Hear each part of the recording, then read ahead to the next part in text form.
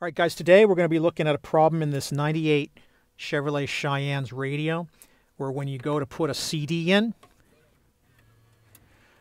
the CD goes in just fine, and then after it sits for a second, it's going to say error.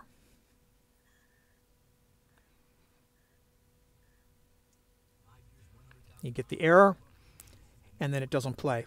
All right, so now to get the radio out so we can do this repair, we're going to turn the key so that we can lower the gear shift and the steering wheel out of the way. We're going to take a trim tool and we're going to prise back this outer part of the trim.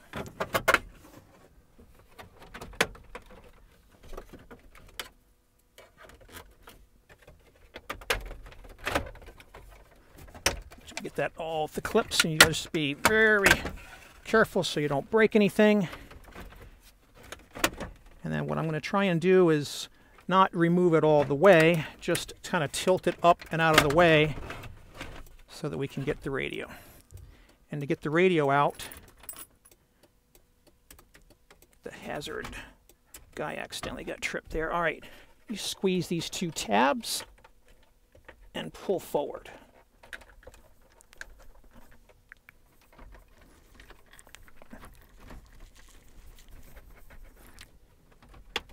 Goes. This hasn't been off in a long time. You got an antenna connection on this side, and then we got the electronics harness on this side. All right, we're going to take this guy on the bench, open it up, and I'm going to show you how to fix a CD. All right, so with the radio in this position where the CD's in the top, we want to take this top cover off. To a certain extent, you might be able to get it off with your fingers. So this is what I'll try first. And then you can maybe use a small flathead screwdriver to get the rest of the way. All right, so this is the CD drive mechanism. And what we're going to be interested in doing with this problem is we're going to be trying to see if we've got gummed up dirt or crud on the laser. So what we're going to want to do is we're going to want to remove this guy. So there's two screws here. I'm going to get a socket for that. And that might be all we need. So let me try taking a socket to that and see if that's all we can get it out. All right, these guys turn out to be 3/16 English, but taking a look at it, I can see there's actually some fasteners down here in the front as well. So we're going to take the faceplate to get everything out so we can remove this and give it a thorough cleaning, which is what I think is what's causing the error. So I'm going to go ahead and remove the faceplate. Start with taking off the volume knob and the power knob so that we can remove the nut that secures this guy. Just use a crescent wrench is fine.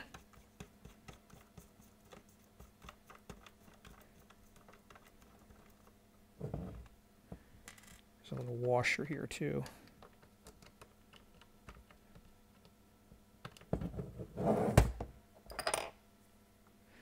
That we need to get off. All right.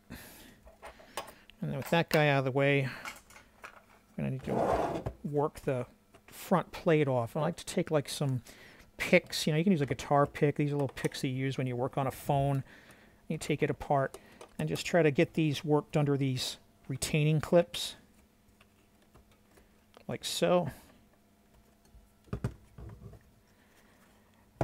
Do the same thing on the ones on the bottom here as well.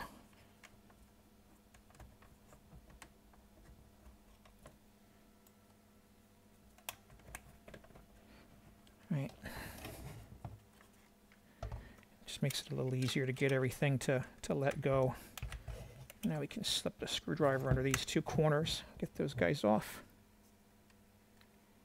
And we can slip under these two corners and get this guy off.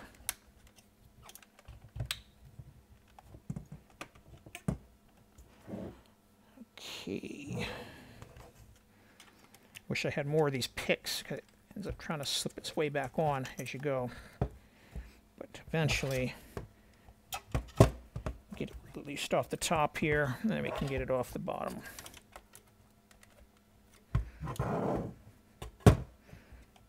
think on the bottom here may be retained on by this guy.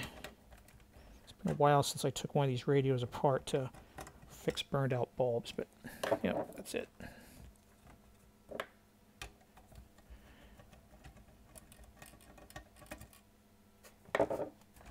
All right, there we go.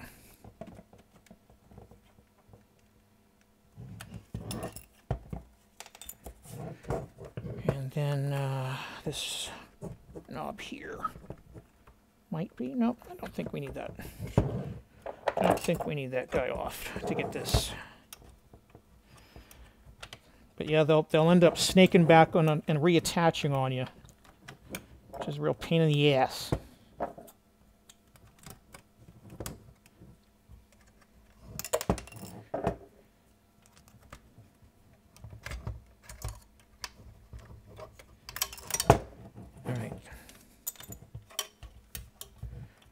Eventually, though, you'll coax it off.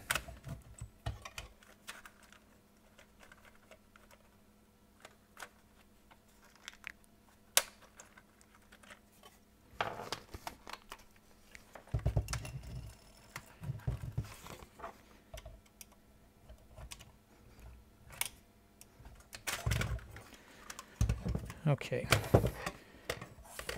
Now we got that out of the way.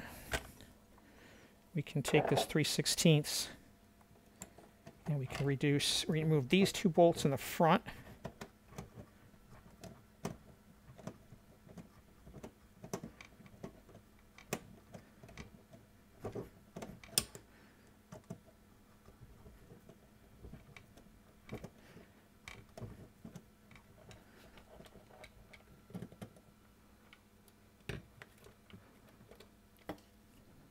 And then we can take the two in the back.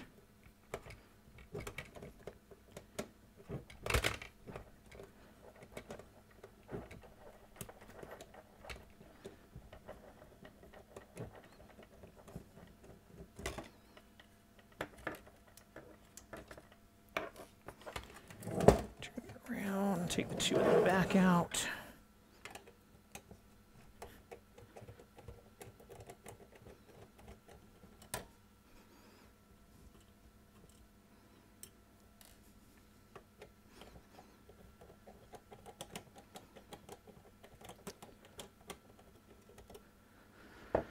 All right, with these four out, we should be able to remove this guy. And then we've just got a wiring harness holding him in.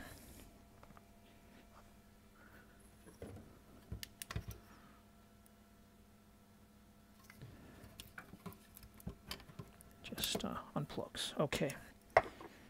All right, so this is our CD assembly. You know, if we were a radio shop back in the 90s or even the early 2000s, we'd end up just swapping this whole thing out with the replacement. And there's the part number you'd go try to dig up if you could find such a thing. But that's not in the cards here in 2020. So what we're going to try and do is two things. We're going to try and blow some compressed air in here in case we've got dust and debris that might be on the laser. That's what I was looking for. So there's a view of the laser right there. And then we're going to clean him off with some isopropyl alcohol.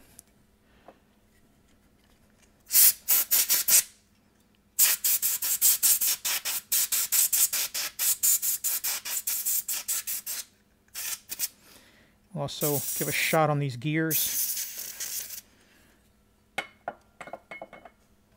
And we'll take some of this alcohol, we'll take a Q-tip, and we'll go in here and we'll try to give this guy a clean.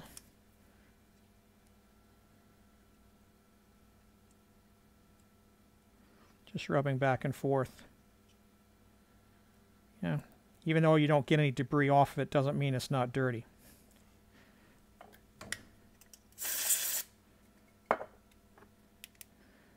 All right, so we've cleaned that. And then all of these gears here, just looking to see if any of them are broken or damaged. Sometimes you can get that sort of problem where the teeth are broken, But I don't see any evidence of that on this. The other thing we're looking for is, you can see if you zoom in here on the edge of this gear, there's a kind of like a half moon shape to it. And we just want to make sure that it's not stripped. And this one looks fine. It doesn't look like it's stripped. It looks like it's sitting in the nylon just fine. So the other thing you can try and do while you have the thing out is just try to examine on the inside. There's another one of these gears. It sits on a worm gear, and then there's a standard gear on top of it. And again, you're just trying to take a look and make sure the teeth damaged, anything busted, because if you find something like that, the unit's trash. You're going to have to go pull one from a salvage yard and replace it. But if you can find that all of this stuff looks good, then this error that we were seeing is typically just because it's not tracking properly, because it's either got dirt or it's binding. And so that's the thing with the gears, is to make sure that we're traversing okay with that. So again, I'm just continuing this inspection, looking around for any signs of dust or debris or dirt that might be wrapped around inside here that could be causing us to have a problem with access. And I don't see anything else, right? I'm looking down here in the actuator electronics. You know, it sucks in and ejects the CD okay, so I think there's nothing wrong with that piece. But we're checking it all the same just to be sure. The last thing I'm going to do before I put it back together is I'm going to put a little bit of silicone lubricant on these gears, both the one down in here and the ones over here. And then I'm also going to locate the one that actuates the laser. That's what I'm trying to hunt around for right now, because I want to put a little bit of lubricant on that. So let me go ahead and get my silicone lubricant out, and I'll apply that, and I'll show you that piece, and we'll put it back together. All right, guys, so got my silicone lubricant. This is what I use on electrical things. It's usually pretty safe on most kinds of plastics to use this type of lubricant rather than something that's petroleum-based. So what I'm going to start with, I'm going to come down here, and I'm going to take the other end of this Q-tip, and I'm just going to saturate it with this stuff. And then I'm going to start with these gears on the motor here that work the laser itself. Don't need a lot. I'm just going to try to get a little bit on here so that when this guy goes, he has a lot easier job of it. And then the next one I'm going to do is this worm gear that moves the laser.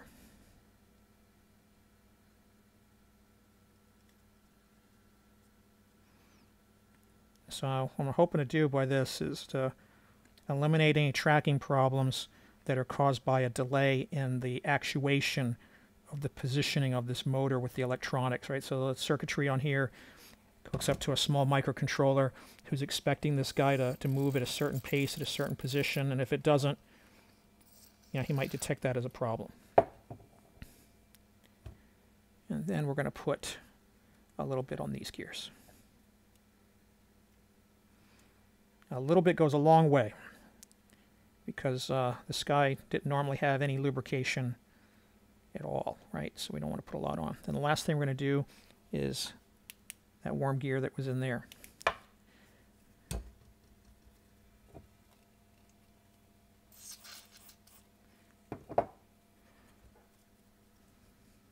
And I'm going to come in here and just kind of get it on the worm gear part.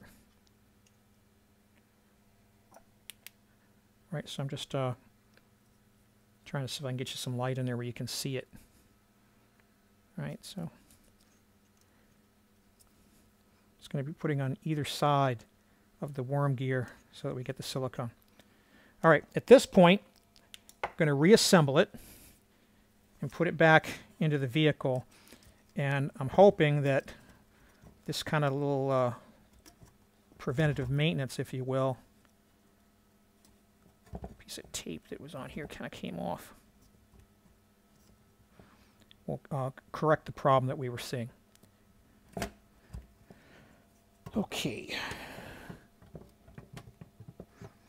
Now as you go in, make sure you got the front and the back.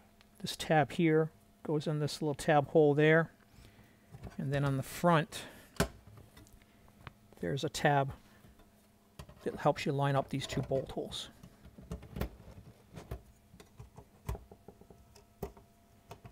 Okay, and we'll put the back ones in first. I'm not necessarily going to film putting these bolts back together and everything, so let me go get this guy put back together, and we'll walk it back out to the truck, and whoops, we'll see if that fixes our problem. All right, guys, we've got the radio put back into the vehicle. I'm going to turn the to the run position. Pop the CD in there. And this time, great.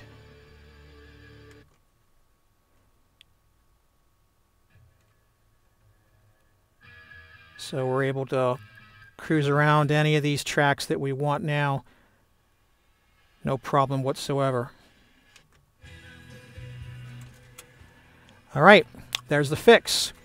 So if you get this error condition on these old radios, it's a combination of dust and debris on the laser as well as dust and debris on some of the gears. Do the procedure I showed you and you should be good to go. If you found this useful, please like and subscribe. If you got some questions, go ahead and drop them in the comments. Otherwise, thanks for watching.